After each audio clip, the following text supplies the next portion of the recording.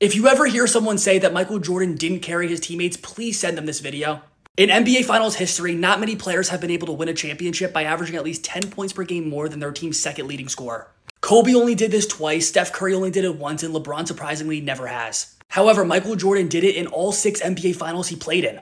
In the 1991 NBA Finals, MJ averaged 31 points per game.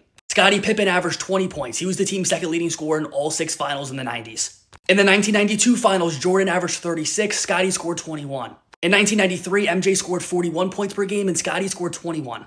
In the 1996 NBA Finals, MJ led the Bulls with 27 points per game, and Scottie was the Bulls' second leading scorer with 16 points per game.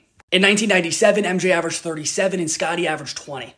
Then finally in 1998, MJ averaged 34 and Scottie scored 16. Scottie was a great second option and he was an elite defender. But in the 35 NBA Finals games that him and MJ played together, MJ scored 34 points per game and Scottie Pippen only averaged 19.